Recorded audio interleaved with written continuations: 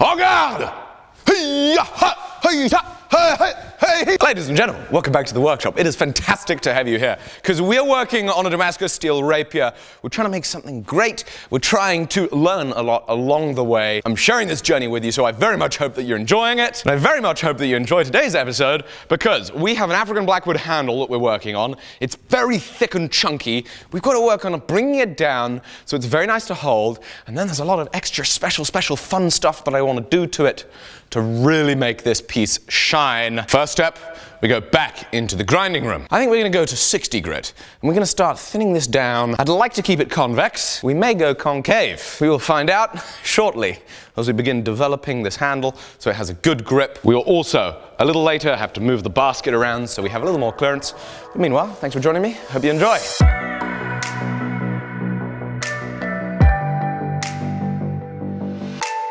That's a little better. Hey, once this guard's out of the way, let me pull both of these off. Oh yeah, once that guard's out of the way, I like that. Okay, that's thicker than I was expecting we'd make it. We can work with that.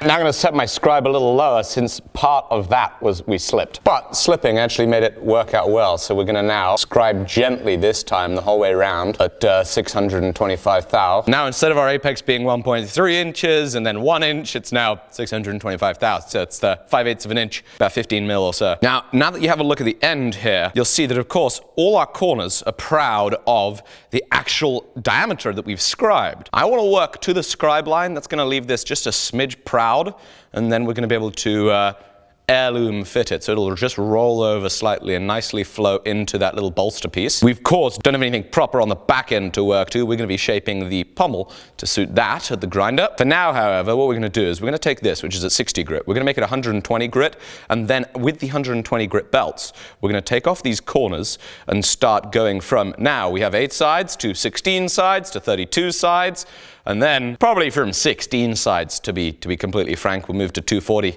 And then we'll be able to step it up from there and start getting a very nice finish on the piece.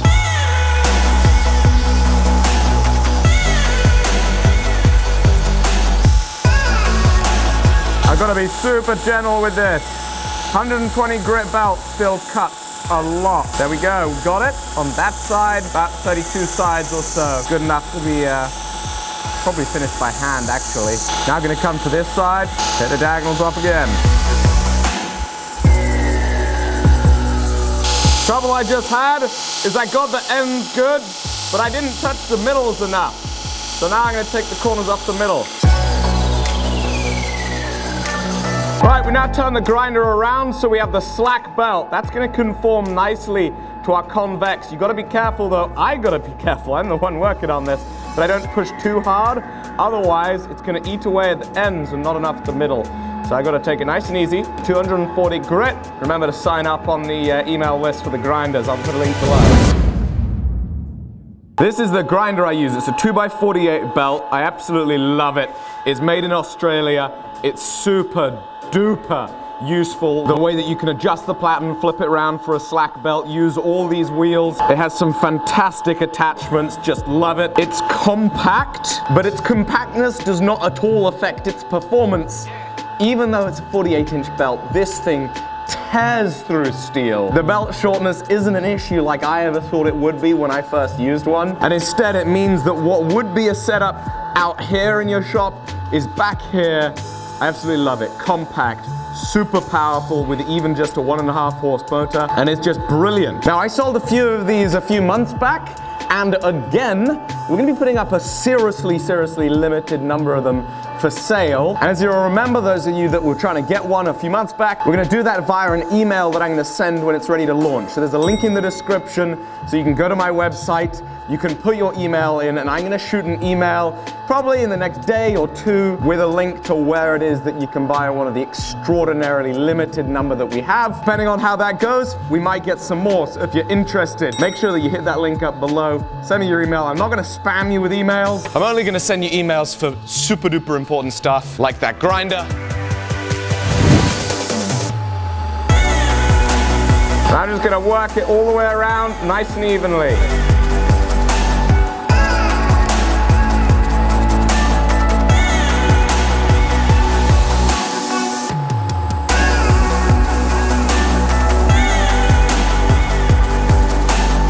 Let's go ahead and throw a 320 grit on. We start moving up.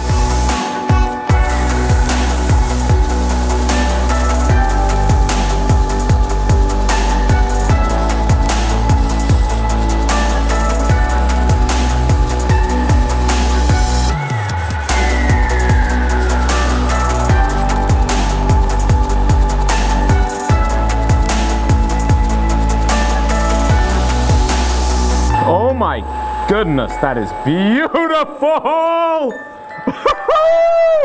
Oh my goodness! The back of the belt buffs stuff really well. There we go. African blackwood. It's looking beautiful. You wanna know how I buffed it? I turned a Trizac belt inside out. This is probably the nicest finish that I've ever done on any handle. It goes on, beautiful fit. It's gonna be perfect for an heirloom. And it's just beautiful. Have a look at this.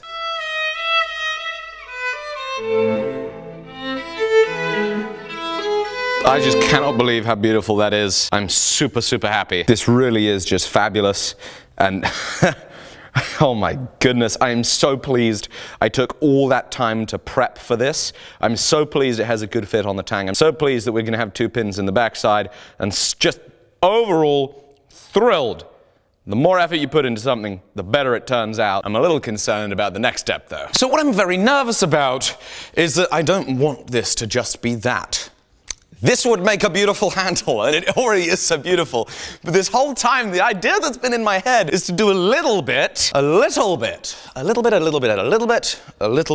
Quillian handle. Now, a quick Google search will show us kind of roughly the idea of what a Quillian handle is. Basic idea, not quite what it is I want to go for. But the fun thing is, twisted silver wrap on the peaks of the Quillians. Now, what better way to annoy people that don't like 20-part series on YouTube's than for us to try something so ridiculously difficult and complicated when I could just leave it as is and it would be beautiful and stunning and still the best finish handle I've ever made. Why would I at all want to attempt this? I don't know. I could mess that up so badly. I'd have to start again. I'm gonna be somebody someday. One of these days I'm gonna break these chains. Alright, so I've done a little outline of our handle there. Let me show you this. This is Julian Autunes. He is a bladesmith in Brazil. He works with crazy limited tools, but his work is unbelievable. Unbelievable work. Seriously talented. I take a huge amount of inspiration. I get very inspired seeing the stuff that he does. So he recently did something like what I want to do on this handle, on a handle of one of his daggers. Now thankfully I have access to a little behind the scenes there, because he very kindly sent me a little video of how he had it set up before he filed it. Yes, that's right. He used a file for this. And I've got to too. Yes, with a file, somehow I have to make neat flutes looking beautiful and perfect the whole way up this thing. This is an endeavor. This is a very difficult endeavor. You know, the silver lining to the cloud that is this endeavor is succeed or fail. I'm gonna learn a lot, and succeed or fail. Probably gonna be pretty pleased that I tried something really way out of my comfort zone.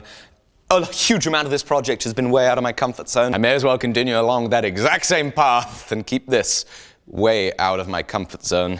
What I'm going to do now is I'm going to work out how many flutes we're going to put on it. And once we got that worked out, we can then start marking it out with a Sharpie.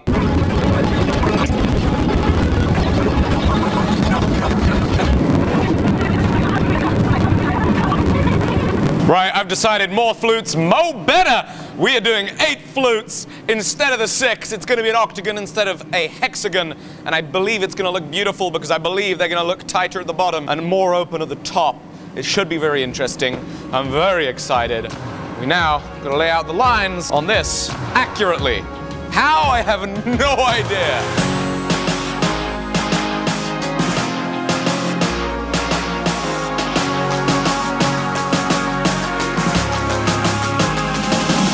You want to know why you need to be following me on Instagram, @Alec Steele? Fun little things like this. First person who can guess exactly what this is for, I'll send you a t-shirt for free. Now, of course, you could have bought a t-shirt. You could also be following me on Instagram, which you should do anyway. This tool... Oh, no, I didn't make it thin enough, did I? Didn't quite fit. So anyway, what I was saying is this is a tool for us to be able to hold this flat against this surface here. It's also going to be used a little later on for us to hold it in a vise as we file it. This goes in here, this goes in there, and it doesn't fit. I'm very silly, I did not account for that thickness. Back to the lathe. Anyway, as I was saying, this is going to allow us to hold it perfectly parallel to this granite plate, because this is a 90-degree thing. I'm so hilariously bad at this. I should have just taken a measurement, because now I've got to go back in the lathe another time, because I didn't go far enough. And now, 638th time lucky, we have a finally long enough piece. That took some doing. What we'll now do is put some washers on. Might as well throw a nut on it. Now, it's held perfectly flat against that flat milled end, which is square to everything, which is great. And what we're now going to do is we'll come down with this, very accurate, Sharpie on a stick. We'll find all the marks that we marked out with the Sharpie a little bit earlier, and this doesn't go down low enough. So, 639th time lucky, we can now hold this perfectly horizontal, take this, find the mark here, scribe all the way across, readjust, find the mark, scribe all the way across. Perfect. It's going to have to be a case of eyeballing it in. I figure we can get it decently accurate, at least close enough what we need. I'm also going to degrease this because I've got oil on my hands, so it's going to make it difficult to see anything.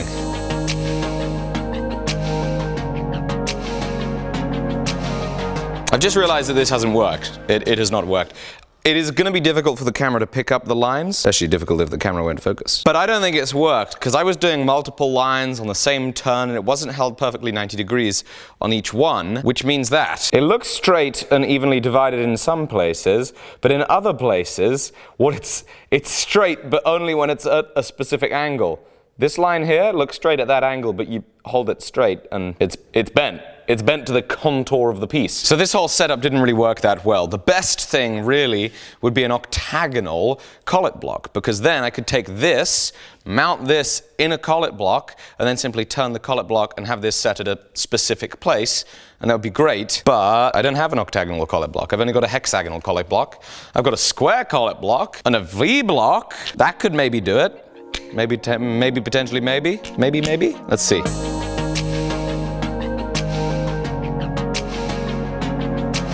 Oh my goodness, I think this has worked. And by goodness, I think this has worked beautifully. Holy moly, yes! So I did the diagonals like this, and shockingly, this on the diagonal it actually has the exact same center as on the square in this particular V block. So we got super duper lucky, because now we have 1, 2, 3, 4, 5, 6, 7, 8. Watch my whatsits. They don't look super even. Oh no, they don't look very even. I'm not particularly sure if they are actually all even. So maybe something went wrong in my setup. I tried to make sure that this was centered onto that bar, so hopefully our centers are good. But maybe there's another problem with this that I'm not thinking about, that I've not quite grasped in my head. So I'm going to see if it divides evenly on the end anyway. Or it's just a little bit of like an optical illusion. You know, the angles could all be good, and it still do something weird on me. Of course. Since this isn't round, it's impossible for me to use angles to accurately mark out 8 sides across the whole thing, because I'm relying on angles to set it up where that's not how it's going to look right. Because if the angles are right, that doesn't correspond to an even gap, because something or other, because the way our eye looks at it, as I said, something or other. Maybe if I was to do it again, but make sure this is a little squarer to the fixture, we'd be good to roll. Yeah, I'm going to do that. So this is just a little bit twisted to the fixture, which I think is making the perspective look weird, because we're expecting the center line to be in the middle, but it's actually not in the middle, so everything looks off and cramped.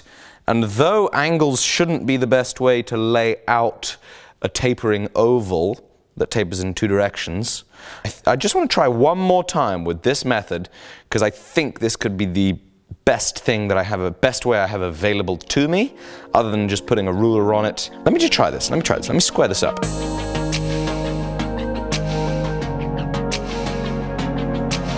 Nope, not good enough. Gonna have to rely on something else. This is not adequate. Gotta do better.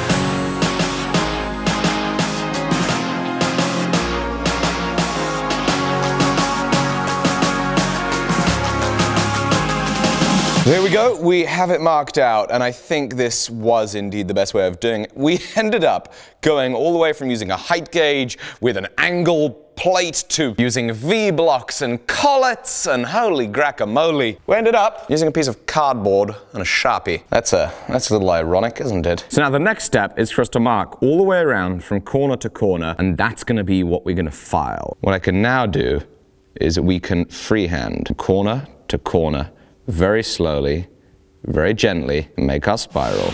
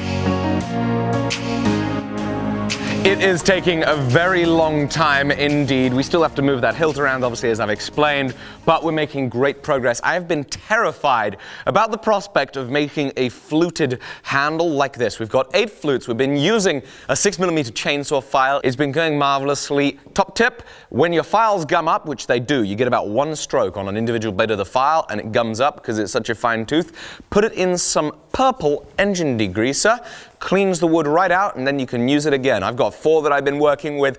It's been going well.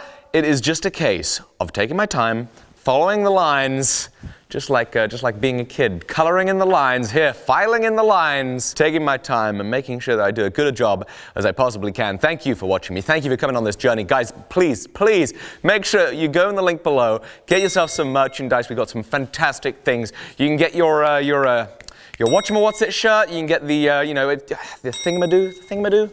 What's the thingamadoo called? Oh yeah, it's called the thingamadoo. Lots of great stuff on the website down below. Phone cases, posters, great stuff. Great way for you to support the channel. I'd be sincerely grateful, as I am about the time that you've given me today. Thank you. Make sure you hit that subscribe button and join us tomorrow on the next episode as we continue on this Rapier and we try and make something really, really special. Thank you. Bye-bye.